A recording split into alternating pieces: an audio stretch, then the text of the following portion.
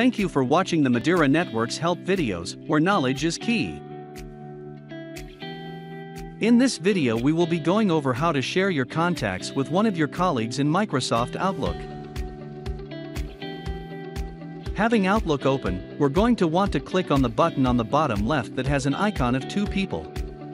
This will bring up the contacts that you have within Outlook. Right-clicking in the contact column will allow you to add new contacts. In the top left, under My Contacts, you'll see the email accounts that you have in Outlook. Right-click on the account that you want to share the contacts of, and click on Properties at the bottom. Click on the Permissions tab at the top. In the middle you'll see a button that says Add. Click it to add whoever it is that you are trying to share the contacts with. Underneath, you'll see something that says Permission Level. We'll want to set that to one of two options. If we set it to Reviewer, the recipient will have the ability to view what's on the calendar.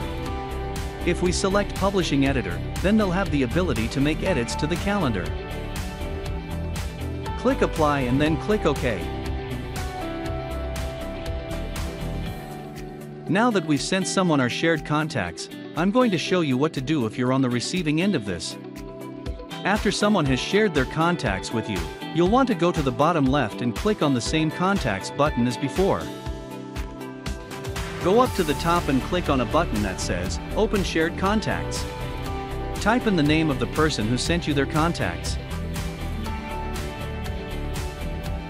Now on the left you should see a newly created section called Shared Contacts. This person only has 3 contacts, but this is where the shared contacts are located. Thank you for watching the Madeira Network's help videos, where knowledge is key. We hope you found this video educational and easy to follow. Feel free to give us a call if you have any further questions. We'd be more than happy to assist you. Have a great rest of your day.